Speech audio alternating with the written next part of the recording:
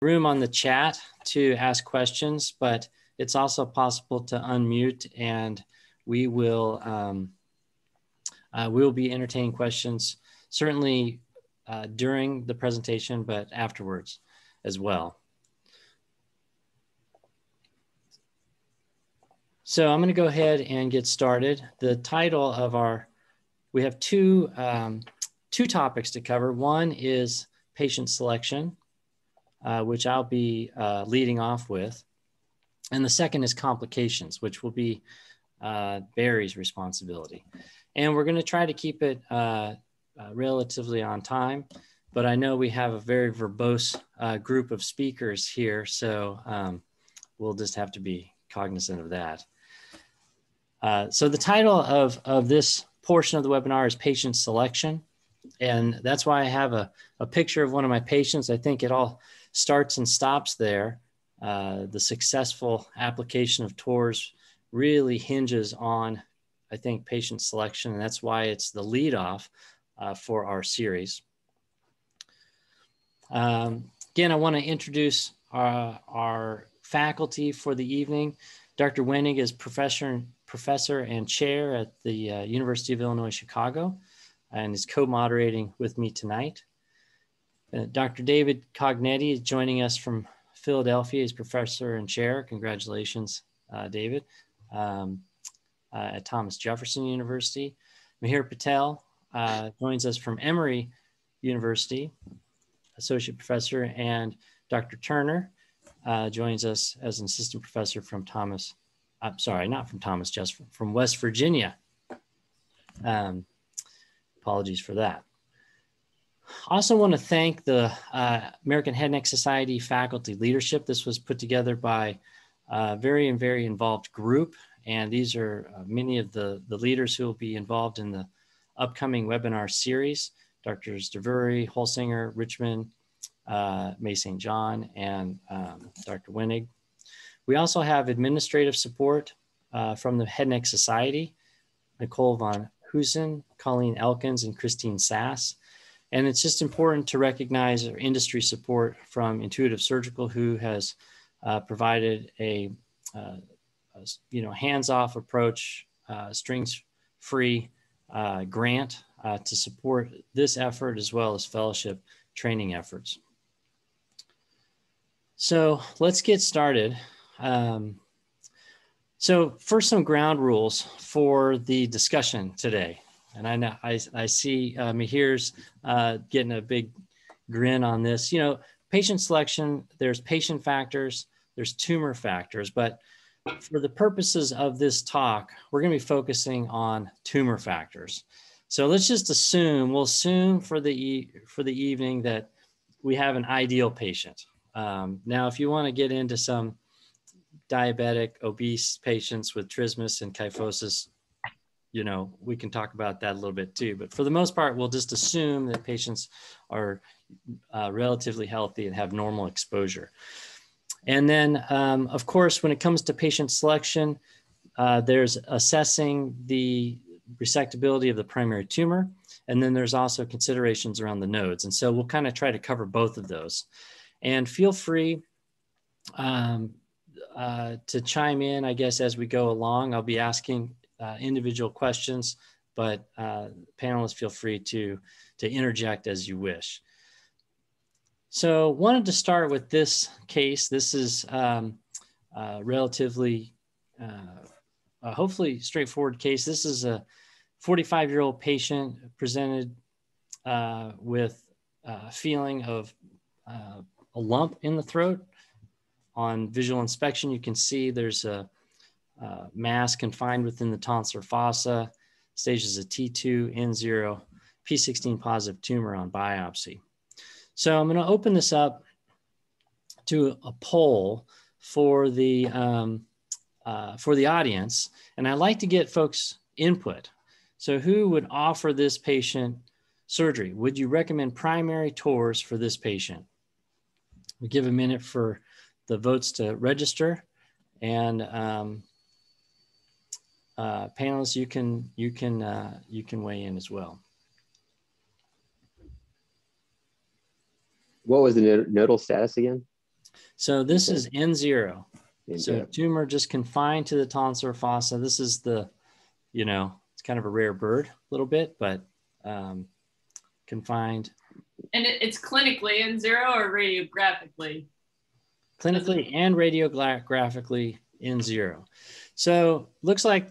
And Neil, is it fixed to the pterygoid, medial pterygoid by exam? Not sure who's talking there, but. This is Embreveral, Arkansas. Oh, okay, great. No clinical or radiographic evidence of any fixation. So I know I'm not giving a lot. There's an image there and saying, what would you do? But sometimes that's how it goes in these sorts of panels. Now, let me spice it up a little bit and ask ask on this one. So this is a different patient, also the same stage, T2N0, P16 positive with the tumor, but this one is less exophytic. It has a more endophytic appearance, as you can see on the imaging here. There's no trismus, but it has a more endophytic appearance. And so I'd like to get the audience's opinion on this one as well. So as people are kind of casting their votes, maybe I'll start off with you, Mihir, because you seem eager to go. Tell me how you think about this concept of endophytic versus exophytic. So we had the first one was a really exophytic tumor. This one has, at least radiographically, looks more endophytic. Majority of people are saying they would not offer surgery. What are your thoughts? So as I've progressed with experience, I have shied away from the more endophytic tumors. However, I do think sometimes the CT scans or imaging can belie the pathologic stage or classification.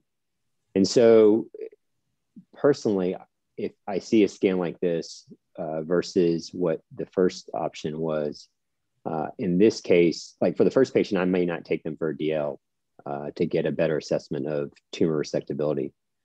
In this case, I may, or if I can get a decent exam in the clinic, whether it's mobile or not, if they're depending on a gag reflex for everyone. But I will say, particularly in the tongue base, I've shied away from the very endophytic tumors. But if I felt like they didn't have trismus and I could get a good plane and a clean, deep margin, I would still go after it. However, that tongue base there, it looks like in the sulcus, or there it looks fairly concerning. So I think for me, the ultimate decision wouldn't rest on the CT scan. Gotcha. Combination of clinical and radiographic picture. David, which do you trust more, your clinical exam or the imaging? Thanks, Neil. So I think clinical exam is most important. It overrides imaging 100% of the time. And it's interesting, I reflect sometimes as we all dealt with the pandemic and did some telemedicine and reviewed some films before people came in, and you were forced to try to anticipate what your exam might be based on the imaging you're seeing up front. It surprised me that it's not always easy to predict which ones will end up being mobile or not. Just look at the imaging. So clinical exam for sure. And tonsil like this, it's a good example. You can't really know, is this crossing the GT sulcus involving the tongue base, or is just a tongue laying against it? Is this tumor fixed or not? And those are critical decisions to your choice for surgery. Great.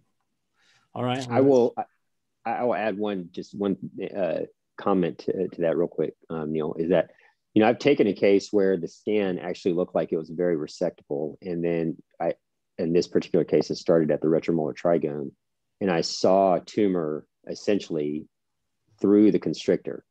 I mean, it was difficult, but I aborted the case. It was very, and I just felt like ultimately I couldn't clear the margin. So supporting it, what David's saying.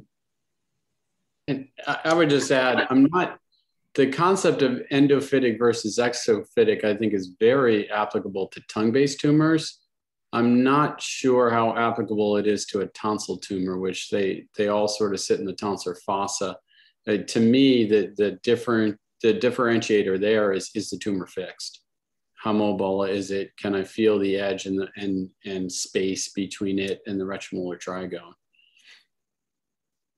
I was gonna say, it's, to me, part of my clinical exam that's super important is the flexible endoscopic exam. And that's even more useful to me than the direct laryngoscopic exam.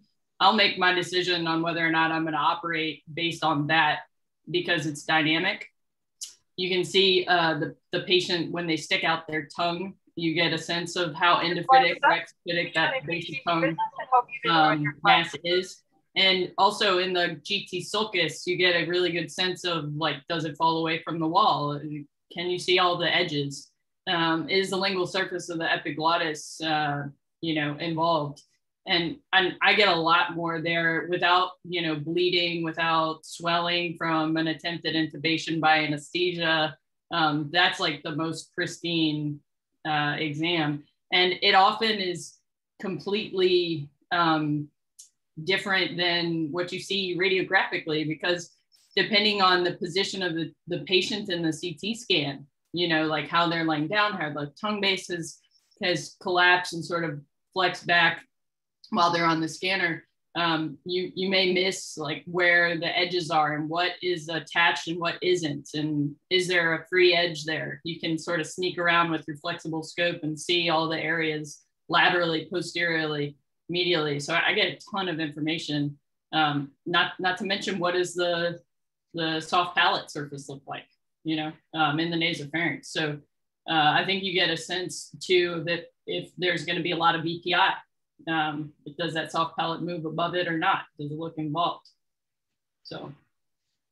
Yeah, I think that nasopharyngoscopy is really important. Good clinical exam is hard to substitute.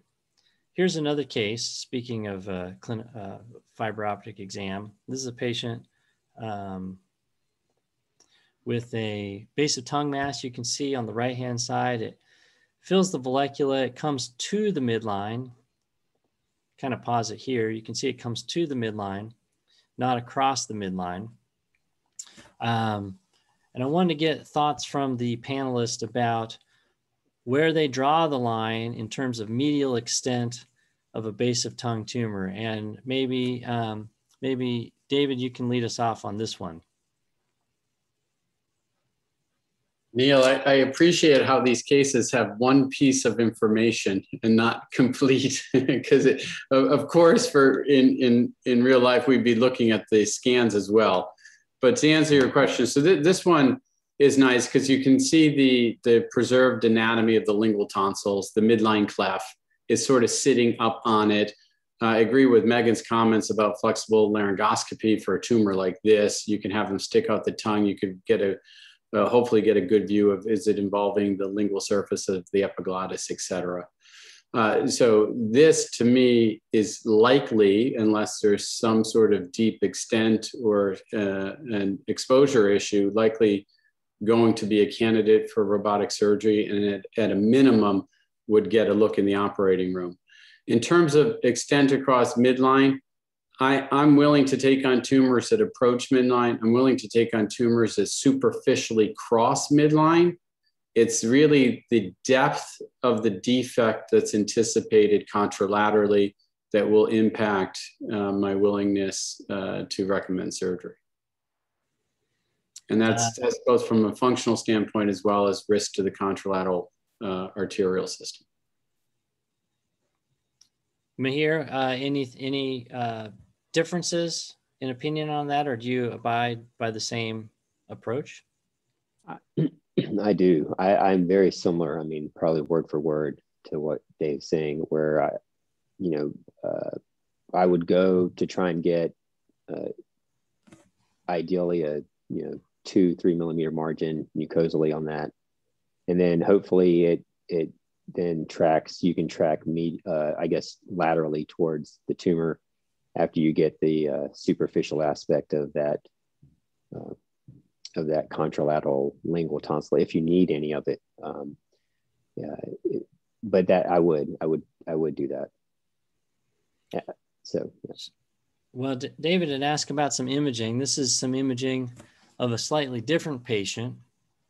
And I think given the comments so far, maybe I'll open it up to a poll from the audience first, and then Megan, you can weigh in as well about just looking at these images alone for the primary tumor. Would you recommend TORS? So the polling is open. Again, there's nobody's being graded on this. This is on the fly assessment with limited information. Appreciate that that's not always an easy situation. Megan, any thoughts looking at these images? This is like not a very clear-cut answer. This, I think, has to be determined. I would still offer TORS, but I think that the patient needs a lot of counseling on this one, because I think you can get negative margins. It doesn't invade the intrinsic musculature. It doesn't look like on that scan. As long as there's no problems with tongue deviation and there's full mobility, but the problem is it's right in the midline. So you're not sparing this patient, bilateral versus unilateral. The ideal patient is a unilateral operation, well lateralized lesion, left side, unilateral neck dissection, all that. A very young patient, though, who is likely to survive this and live for a long time with high doses, could potentially have a lower dose of radiation to everything if you can get negative margins. And just looking at that scan, this looks like a fairly large tumor. So it's really not ideal. If this were a little bit smaller, you really can't tell just based on a scan what's lingual tonsil tissue and what's tumor, like where the tumor edges are. So because it's superficial, I think that's a question mark. To me, I see possibly a lot of lingual tonsil tissue in there. But if that were superficial on the direct laryngoscopy, I think you could overall lower the total dose of radiation. And if there's no neck nodes or anything, then maybe they don't need chemotherapy. So you may have like better long-term toxicity. I don't think that is known yet. This is that question mark patient. It's certainly not the ideal patient. And I think you really have to talk to them about where are their goals. Yeah. Because they are going to have trouble swallowing. The bilateral base of tongue cancer, there's significant post-surgical dysphagia. And I've had a patient just like this, and he really didn't reach his immediate post-op swallowing until almost 1 year. So my enthusiasm for doing that is pretty low, but if the patient is, hell-bent on surgery, young, I think that's one of those question marks that we need to be looking at. Does that benefit them? All right. Well, this kind of leads us to the neck, which is the next part of patient selection. And, this is a case where bilateral neck dissection would be needed. Neil, can I just make a comment on that scan before you get to the neck? Yeah. If you put it back up, I think that scan, not that one. That one, yeah. I think this scan highlights your point earlier of endophytic versus exophytic. And I don't know, I'm trying to annotate here, but the majority of this tumor is very exophytic. This is fluffy lingual tonsil sitting on the tongue base.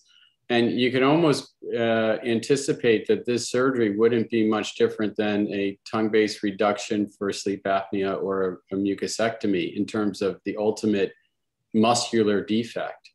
And the other thing I would point out is, and this is why before when you asked me imaging versus exam, I think exam is very important here, because when you have an exophytic tumor like this, the tumor might just be pushing across midline with a preserved midline cleft there, and that this isn't even involving bilateral base of tongue.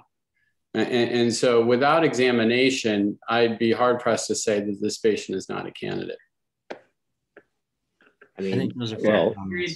Yeah, I probably would, steer them away from TORS. I mean, just based on the scan alone. I mean, that's just my personal practice at this point. Some of the T2 tongues that could, and again, just looking at the scan, we experienced some trouble in the swallow, from swallowing long term. It's tough. It's a tough call. I'm not saying they have feeding tubes, but there's definitely some trouble. So if you just asked me, like, would I just do it based on the scan, I would probably shy away from this one. Yeah, and the panel is split, and the audience was split as well. And obviously it's limited information that we're working on here. But it does give me pause to think about going to the contralateral side and doing bilateral neck dissections. It's a lot to add to patients when you're have a high chance of needing radiation. So wanted to move on to this case. And again, in this scenario, we are essentially ignoring the primary. We're assuming that the primary is kind of a chip shot, a small T1 tumor, but it's got this neck node, which is necrotic, and the margins of it are against the sternocleidomastoid muscle are hazy, suggestive of at least microscopic extranodal extension. And I wanted to probe the panelist about resectability here, but let's start by polling the audience based on just looking at the imaging here, this one slice of the neck, assuming the primary is very amenable to TORS. Would you offer a primary surgical approach looking at this node?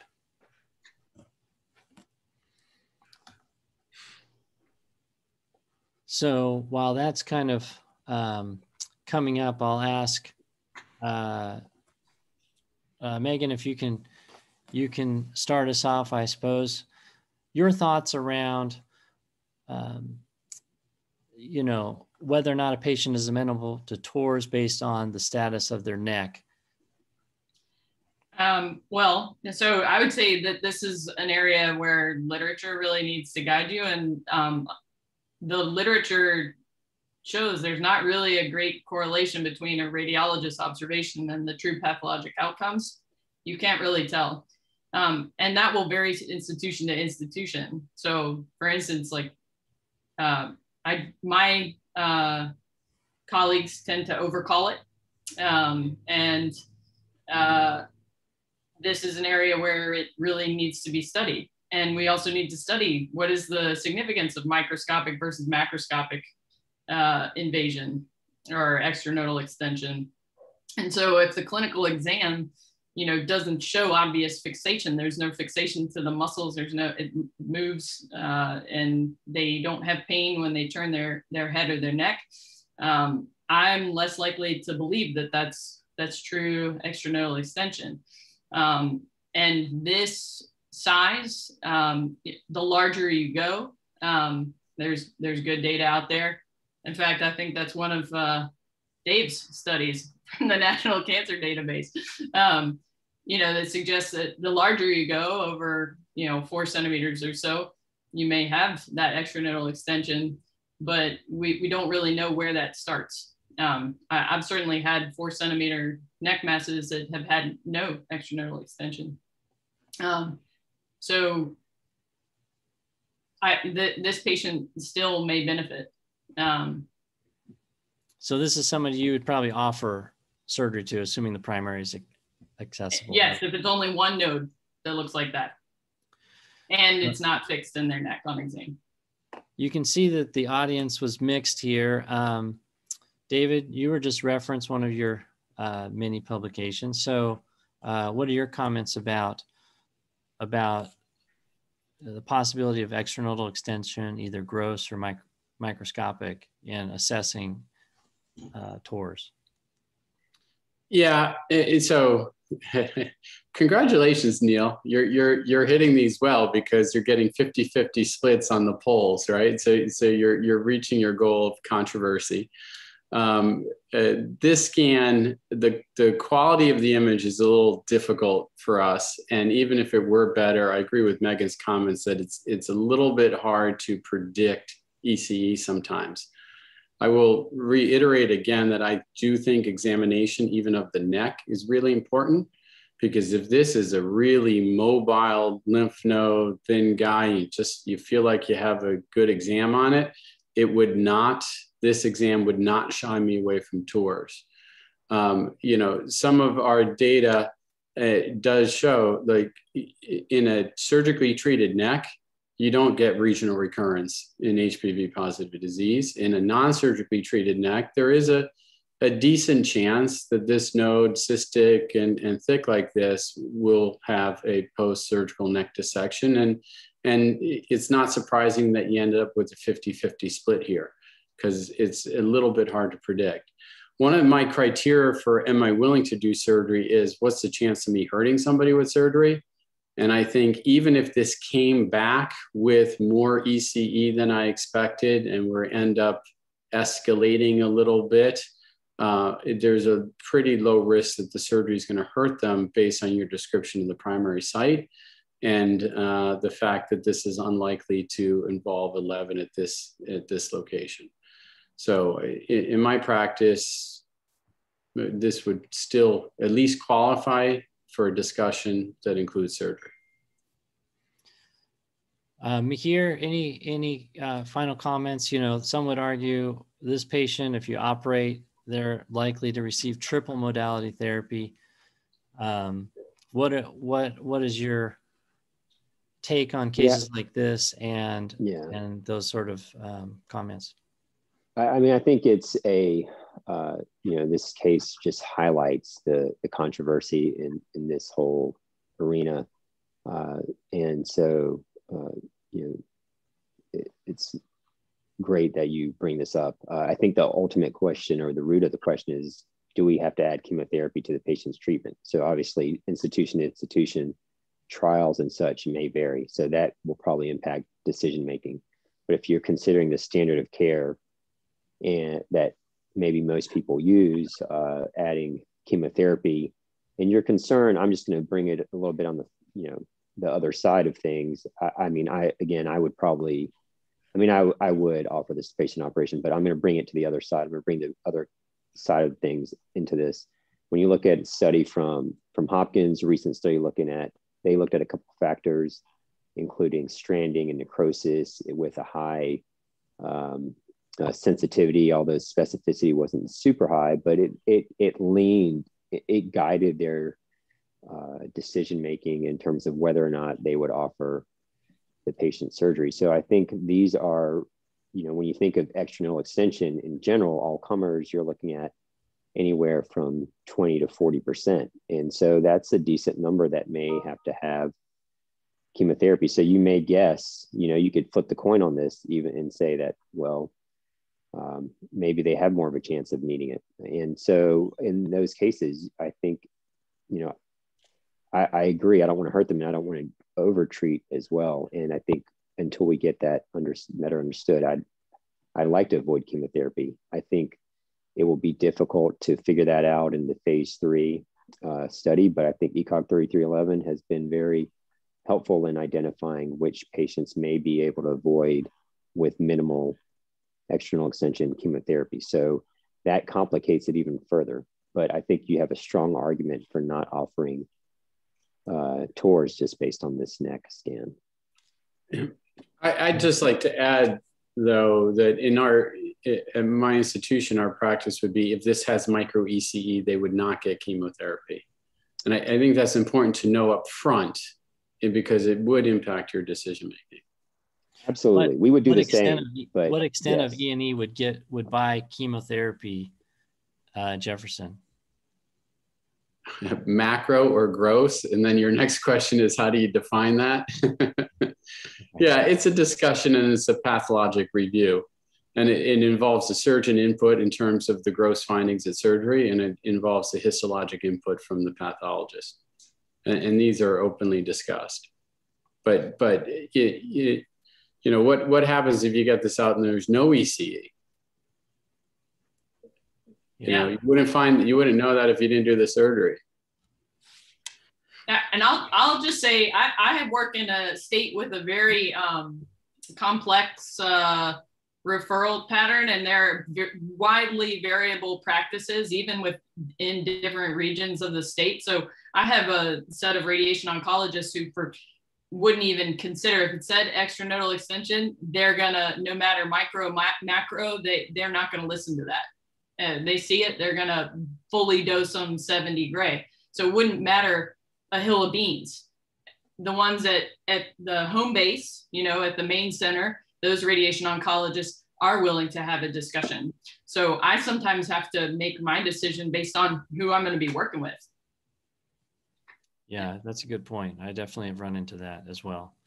Well, I want to make sure we have time for the complications portion. Dr. Winnig is going to be leading that. There is some questions that are in the chat room. So I welcome the panelists to give feedback on those, I guess. And Barry, why don't you move forward with the complications part of it, just so we don't slow down the overall progress here. Sure. Thank you, everybody.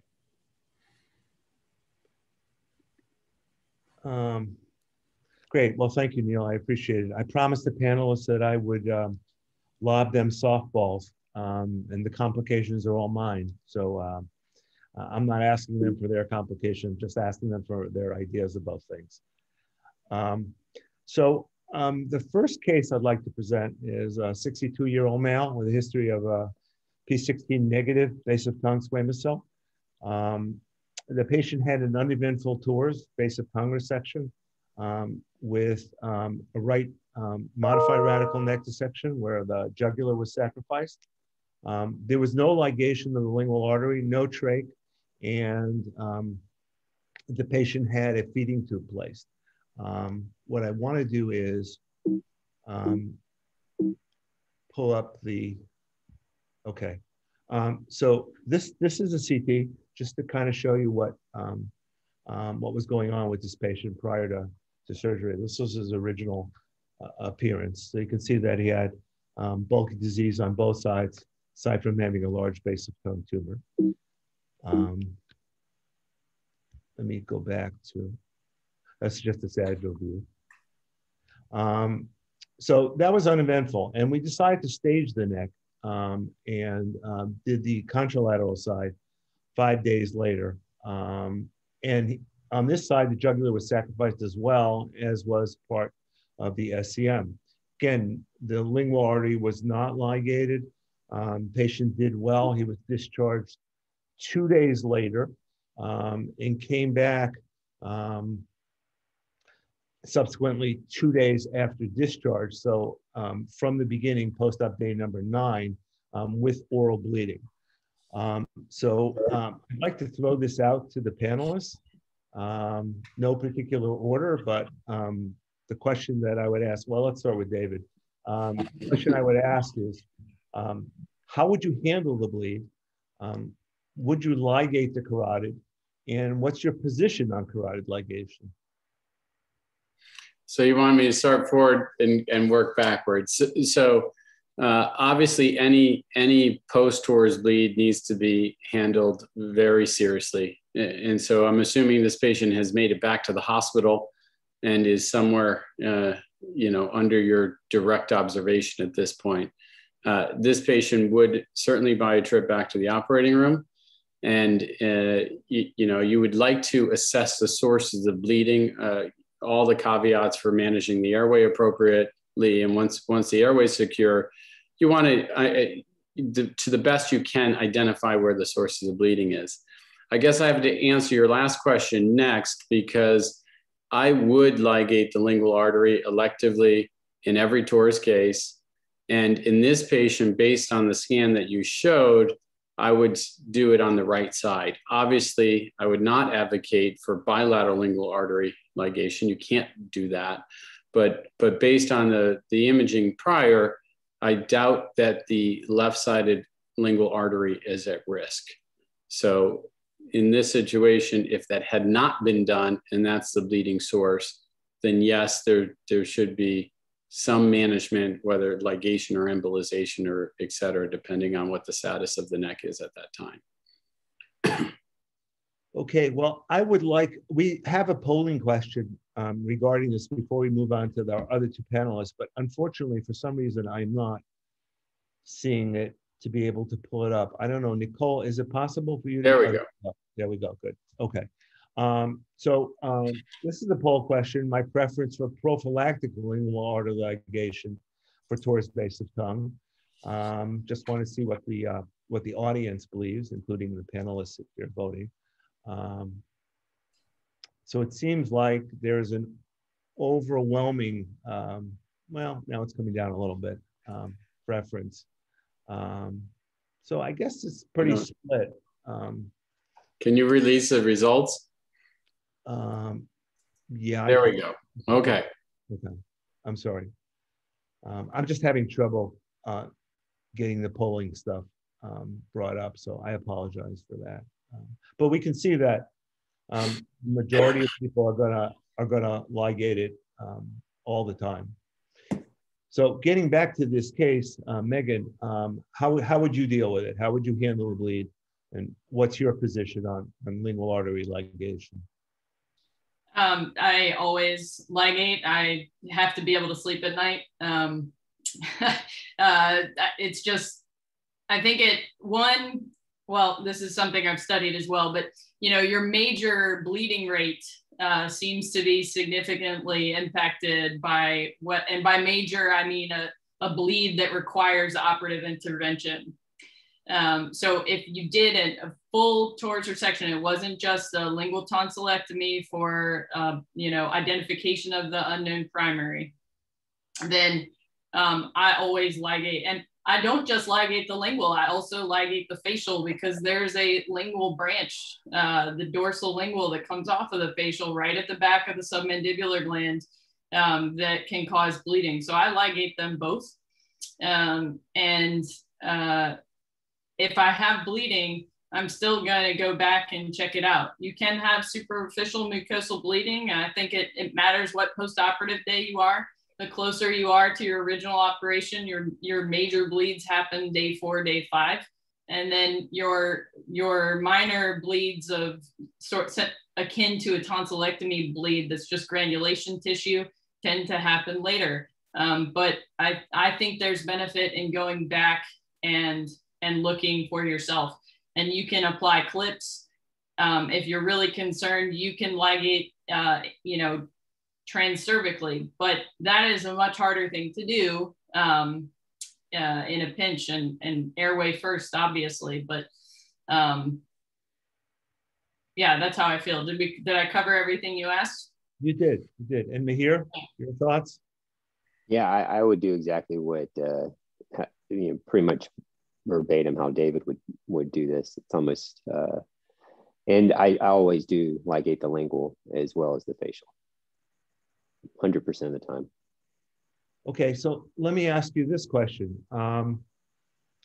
What if you're doing a TORS tonsil, a radical tonsillectomy without any significant base of tongue resection? How are you going to handle the lingual and or the facial as well? Would you automatically tie it off? Would you not tie it off?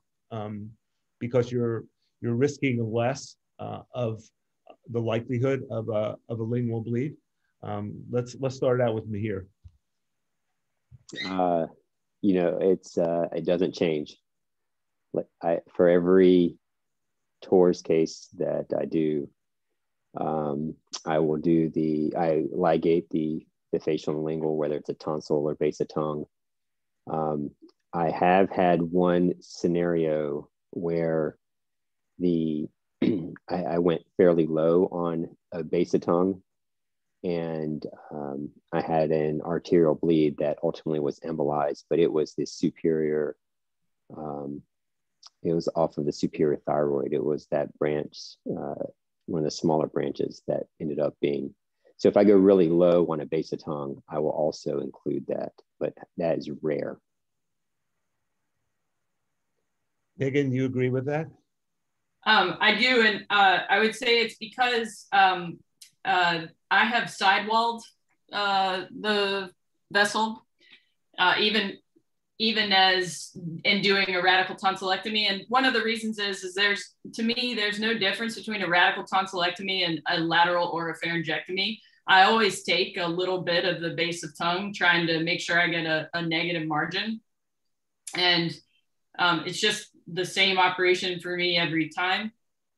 And that side vessel or side injury to the vessel led me to have a lingual artery pseudoaneurysm that bled on post-operative day like 5. And it was a major hemorrhage, and it was scary. The patient lived because I was worried about it. And I kept him in the hospital longer than my typical patient. Not to mention he just happened to be having pretty bad swallowing trouble. And it was something that I identified on CT scan and then it had to go and deal with later. So it's just a better part of valor to me to ligate while I'm in the neck. It's easy. I can sleep at night. I don't worry about having missed a bleed or even missed an injury, a sidewall injury, because I didn't even have pronounced bleeding in that case. I think it was a thermal injury to the sidewall of the vessel. So I've seen that twice, once in fellowship and once with me personally. The only other time that I wouldn't is if it was a salvage case and you're not doing the neck dissection. It's only like a local recurrence and there's no recurrence in the neck, or you're not planning on doing the neck dissection. And in that case, I might do a trach because I expect them to have swallowing trouble and because of the bleeding risk and wanting to secure the airway, and then maybe not being able to protect their airway because of lack of sensation with a slow bleed, and they might actually have trouble worse than the regular patient. So. And David? So I agree with what's been said thus far, which is I ligate the lingual and facial in every patient. The only exception would be base of tongue mucosectomy, superficial resections for unknown primary. But for every known tumor resection, it's both. And part of it is I don't like the subjectiveness of, did I take a lot of base of tongue? Did I take a little base of tongue? I like a hard and fast protocol that's not forgotten and done in every case, because the downside of tying off these vessels is very low, in my opinion. And when you don't tie it off and you have a catastrophic bleed, that downside is very, very high. I can comment, I'd compliment Neil for his paper on this, highlighting the importance of the ligation and the role of it in decreasing the catastrophic bleeding that we're describing. Will put in a comment on first bite syndrome, which is something we reported on. I'd love to talk to or hear Neil, because one difference between he and I is I don't go after the ascending pharyngeal. I haven't found it necessary. When we looked at our first bite syndrome, it seems to be correlated a bit with going after the ascending pharyngeal or going after the main external branch. But most people who get radiation don't suffer from first bite very long. Yeah, that's interesting. I have seen first bite, of course, and it seems to me it's patients where they've had a very low branching of the branches of the external carotid artery. So you're close to the bulb or closer to the takeoff of the ECA. But I just reflexively take everything distal to the takeoff of the superior thyroid. But maybe I don't need to mess with the ascending pharyngeal. It is small, and sometimes you don't even see it. Correct, right. And I'll say just you've usually clipped it pretty well. So I typically ligate and not transect the vessels. And sometimes you can actually see some of the branches of the sympathetic nerve supply, and you can actually put your forceps inside of it and sneak the suture underneath it, tie it off, and not disrupt them. Is that your rationale for not transecting the artery? Yeah. No, just why have two cut ends when you don't need them? I just one tie and that's it. Okay. Same. Yeah, same here. I mean, that's the first time I've heard that position. I'm not saying that, you know, that's not what most people do, but that's the first time that I've heard that. Yeah, I don't cut the artery either. I just put a couple clips on. Yeah. Well, maybe then I'm the exception to the rule then. Wouldn't be the first.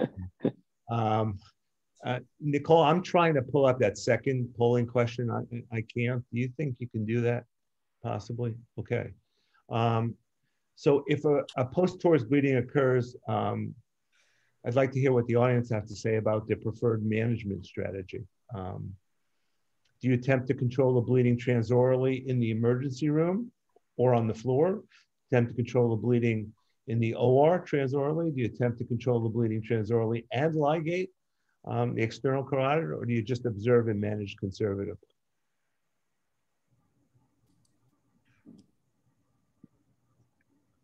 So it seems that the ED approach is not viable.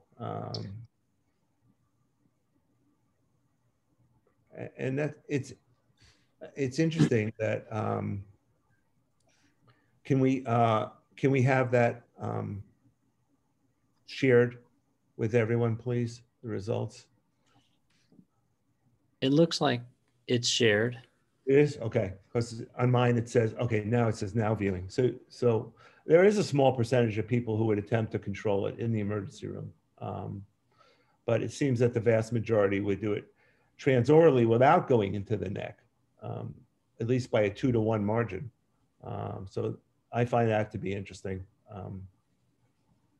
I think. Imagine that depends on if you've already ligated. That's right. That might be all the people who are already ligating.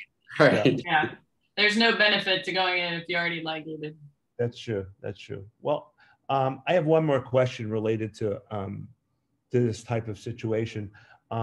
What do the panelists feel about the order of ligation? Do you do the neck first and ligate, or do you the primary first and then go into the neck and ligate?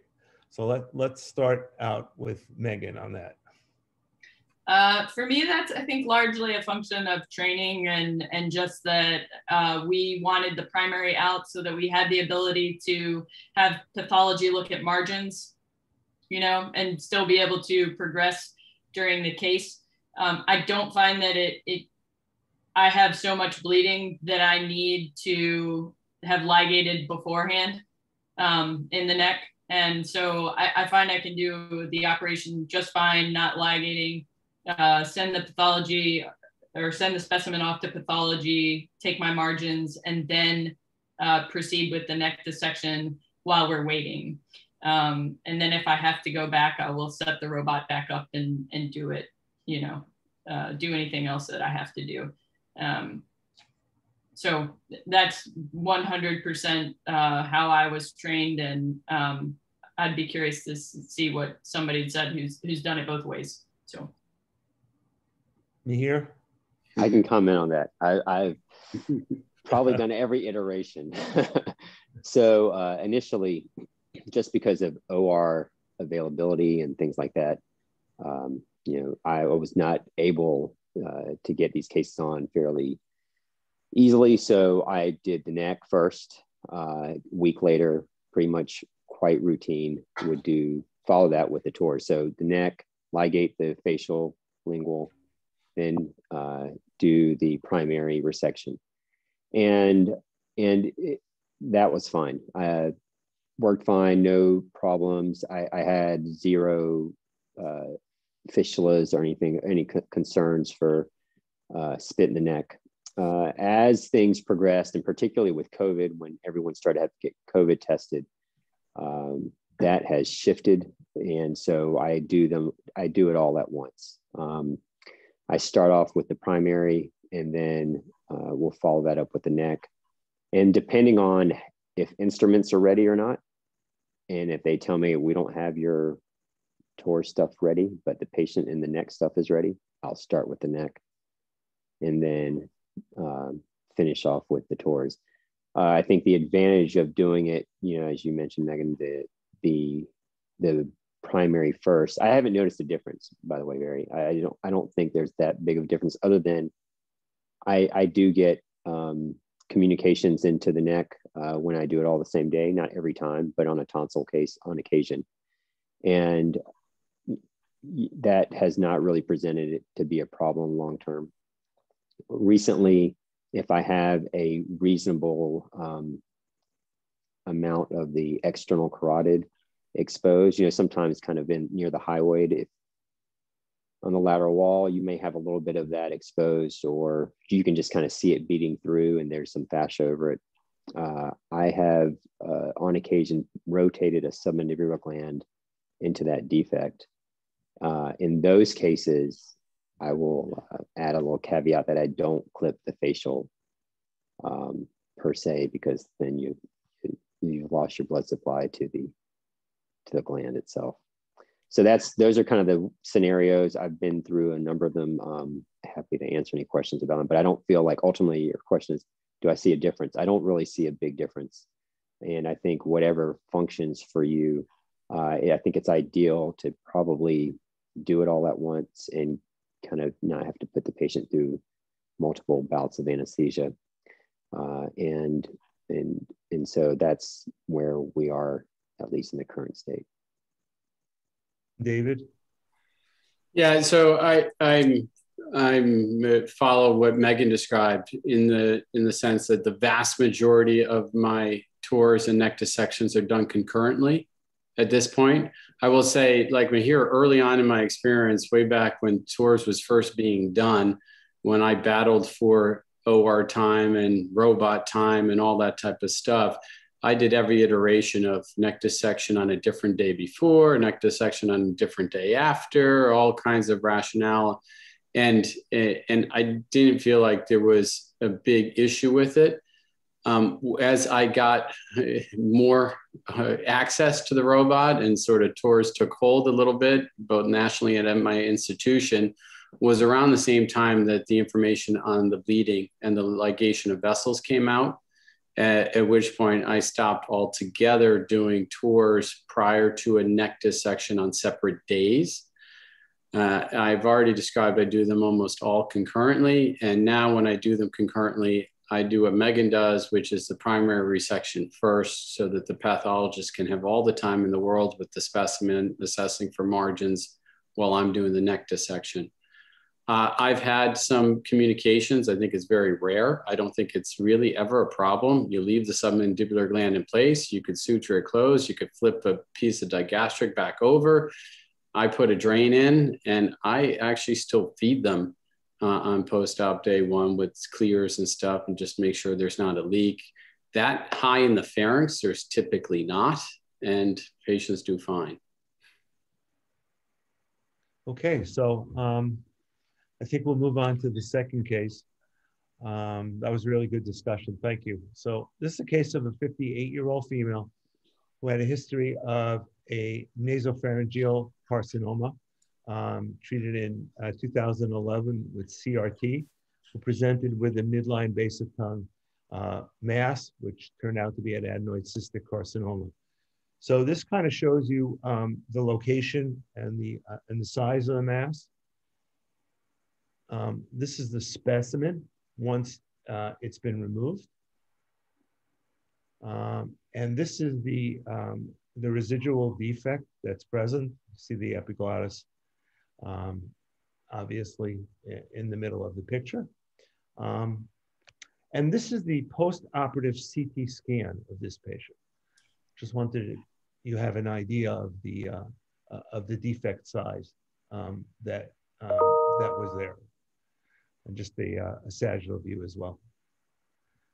So getting back to what happened to this patient, she was discharged on post-op day 3. Prior to discharge, she was seen by our speech language people as an inpatient, and she was cleared for a soft diet with thin liquids. And she returned on post-op day 7 with an inability to tolerate any PO intake, none whatsoever.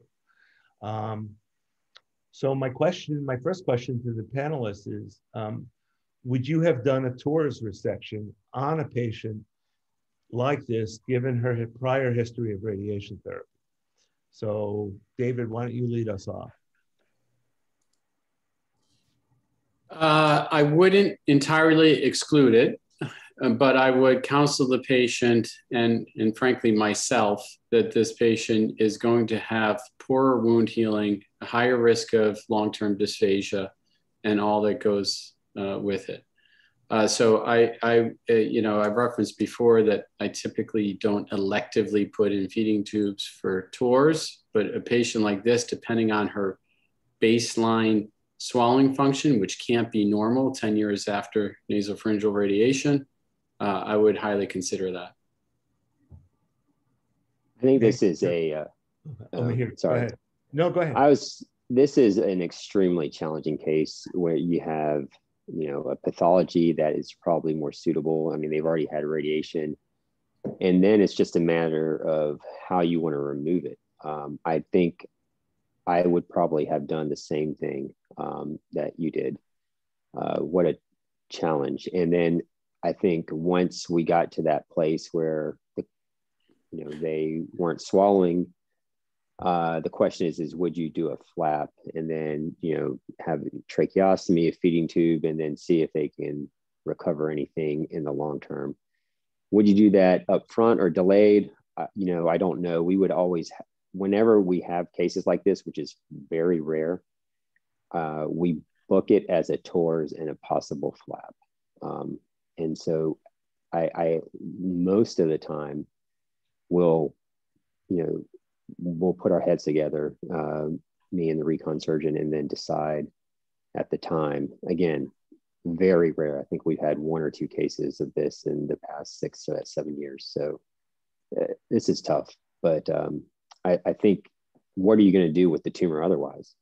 I mean, that's the problem. Yeah, open resection and flap.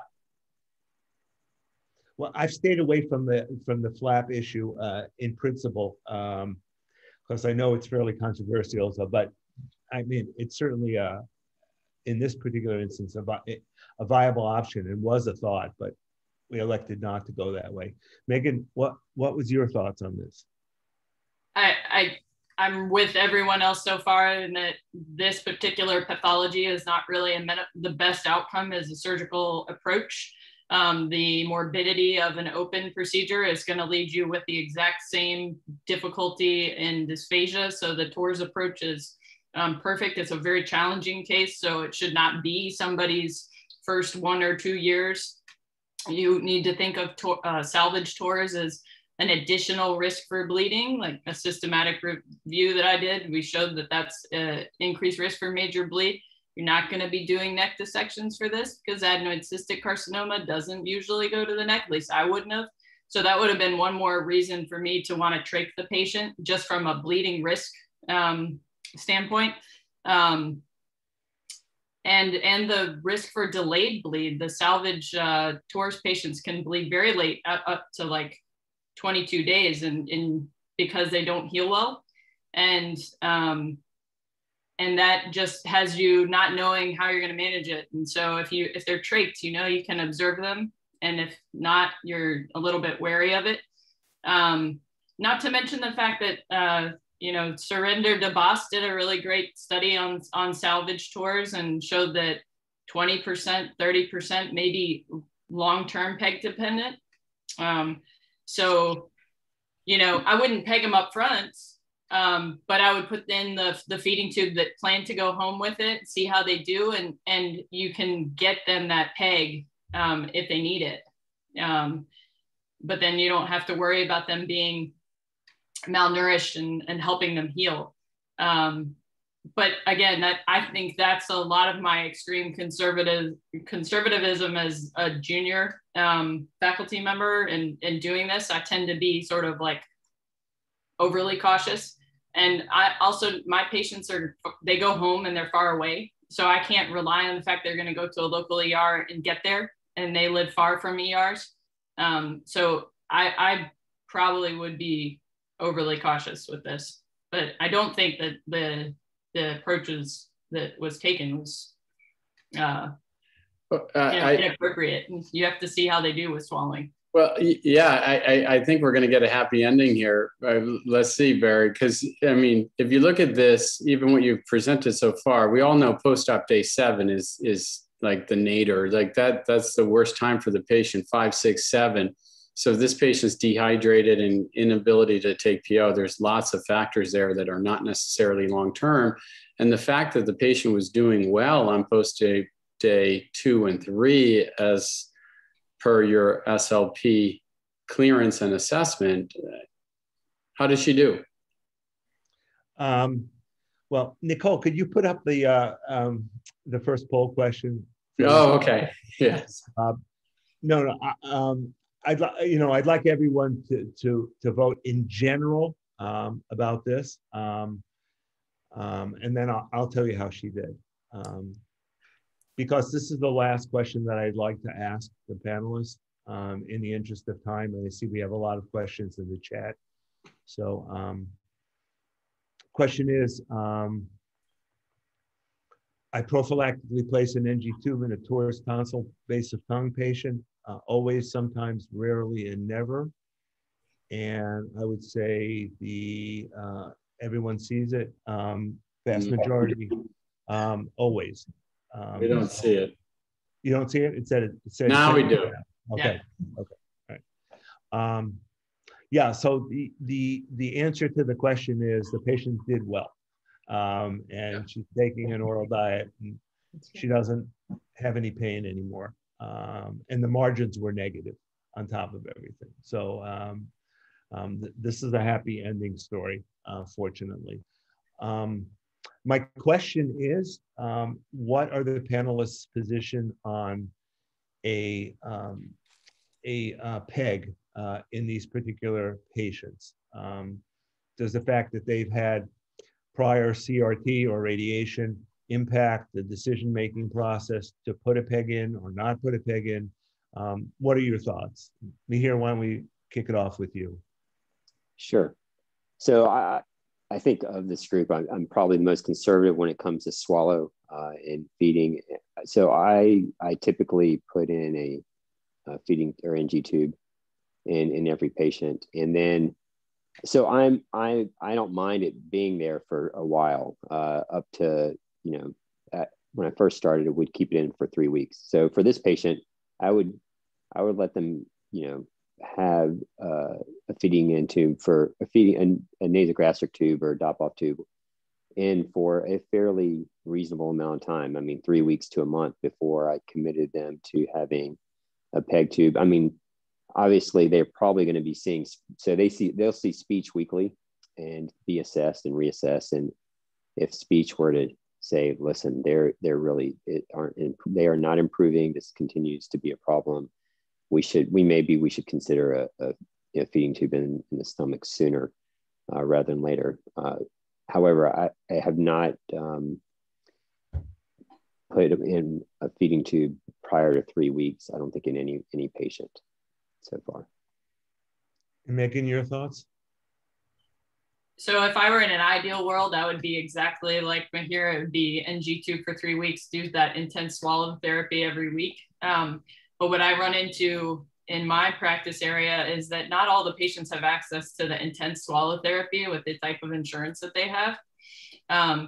With the salvage patients, if they live far away, and I doubt that I'm going to get them back every week for that assessment and for intense therapy, then I just put in a PEG and I get them as much therapy as they can and plan to get it out by 3 months. It doesn't mean I'm not going to try, but I worry about their progress for the salvage patients. just because I know they're starting from such a bad baseline, or if they have any sort of, you know, pre-op dysphagia. And that's a whole patient selection thing. You know, ideally, you're not, the people who have pre-op dysphagia, it's only going to get worse post-op. So if they're pre-op dysphagia at all, I'm thinking PEG. But in the salvage setting, I've rarely seen them do well. I'm a bit of a pessimist, and we struggle with our swallow protocol. Well, just to tell you, even though I practice in an urban area and you practice in a less urban area, let's put it that way, the majority of our patients are treatment failures.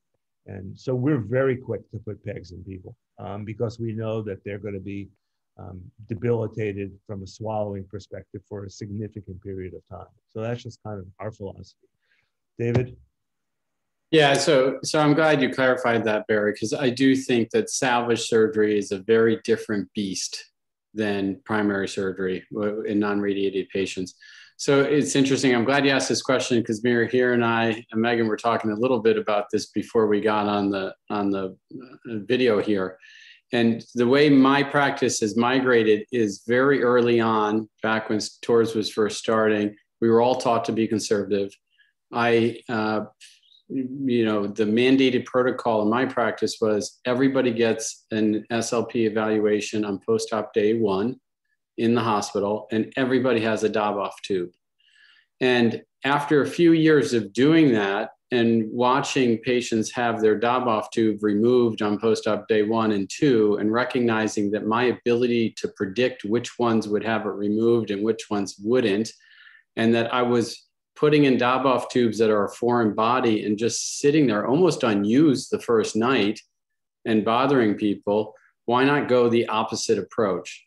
So almost on the turn of a coin, we switched our protocol to no Daboff tubes in anybody. And we do the same post-op day 1 assessment with speech path, and then decide who needs them from that point forward. And we've been very pleased with this. I mean, it's probably about 15% of patients get Daboff tubes placed, which means the 85% of patients just never need it. And sure, they struggle, they lose a little weight, they have pain, they have all that type of stuff as you would expect post-op day 4 or 5. But part of it is prepping them for it, like education. And part of it is prepping them for it with medications. And overall, you know, they're all obviously swallowing before 3 weeks.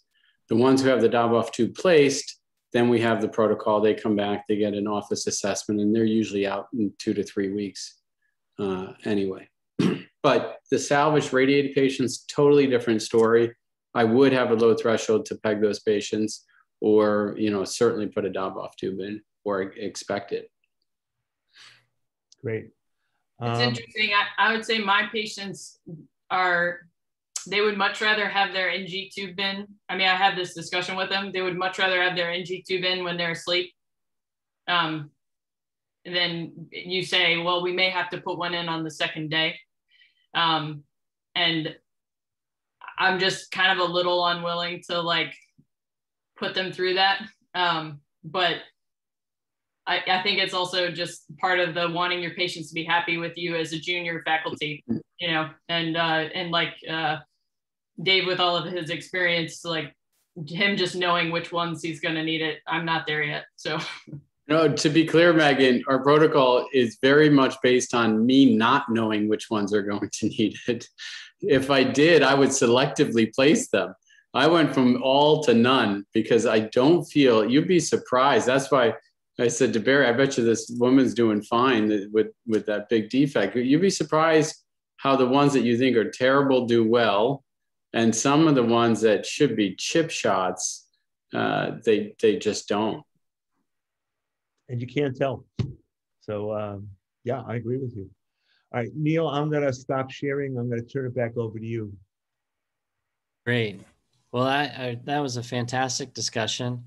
All of your answers were wrong. So I've been populating the chat board with all the right answers. No, I'm kidding. That was, you know, I think it's so complex and it's so interesting how things evolve. And David, I really appreciate your comments about not being able to predict.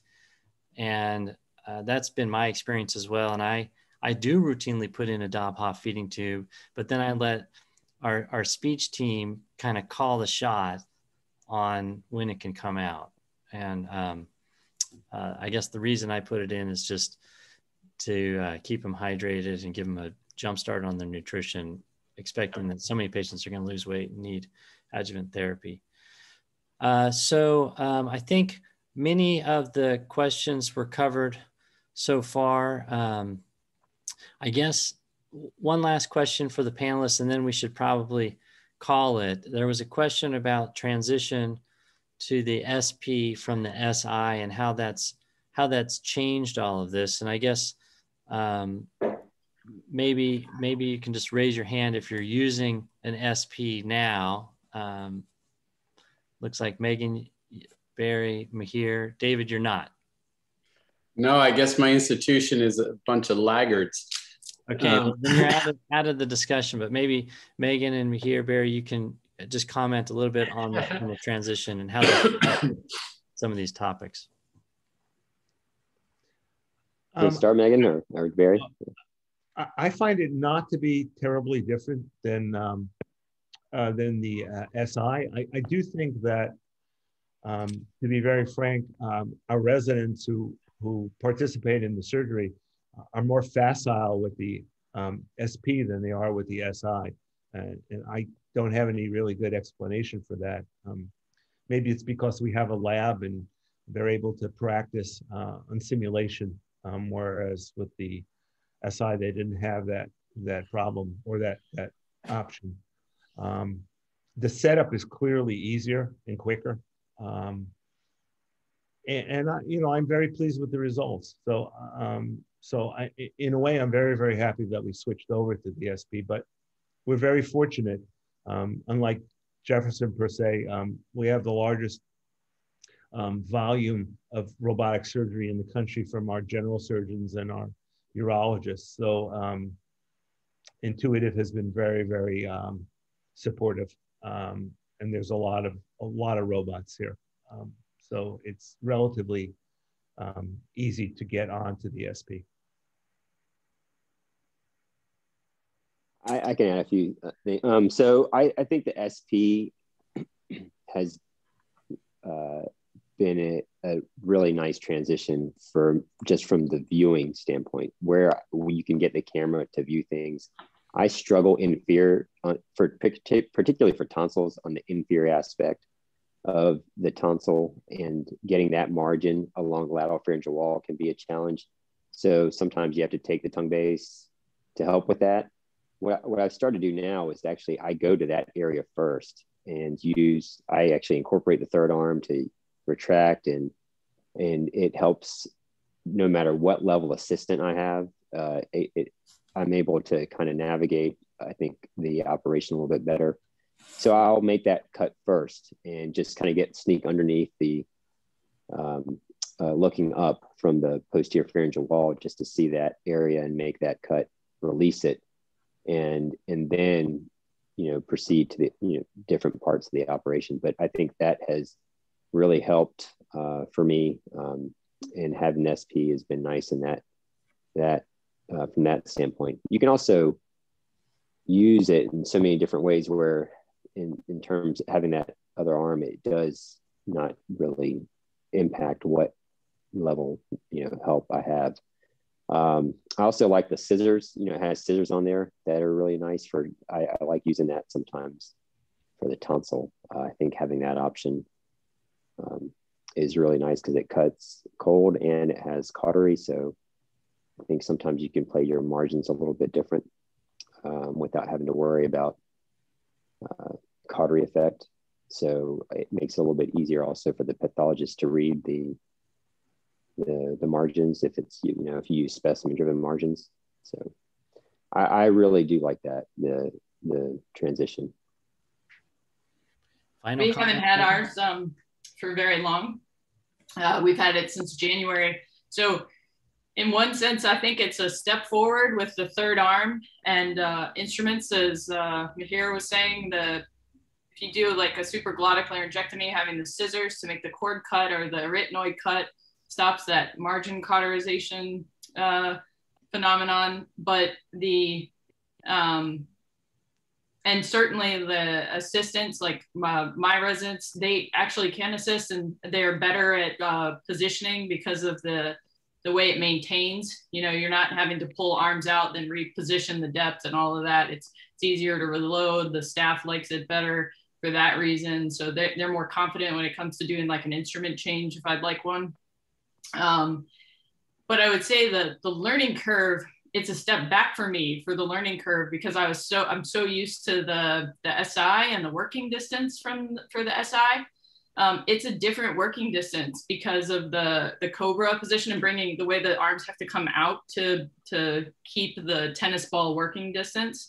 So you're a little bit farther back with the camera than you would otherwise be with the SI. And I tend to find myself getting in closer with the camera and then having to go, wait a minute, I'm bumping myself, I'm limiting myself with the camera. I can use the zoom, so I can back this camera out, and now I can use the zoom, and now I'm not impeding my own working distance. So that those like skip collisions with the camera is something I'm still in the learning curve for, and maternity leave has not helped with that phenomenon. So I'm looking forward to getting back and like ascending that part of that learning curve. Well, congratulations, Megan, on the new addition to the family. Thanks. And thank you to all the panelists, Barry for co-moderating this. For the audience, thank you for participating. Don't forget, there is a survey that is sent out by the Head and Neck Society. This is useful for our sponsors in supporting endeavors like this. And also don't forget, we have 3 more webinars coming up that are going to hit the full gamut of topics. So I think it's really been a lot of fun, and I look forward to more discussions in the weeks to come. Take care, y'all. And I thank you all from my perspective. Thanks for having me. Thanks for having us. We really had a great time. Yeah, this was a lot of fun. Thank you.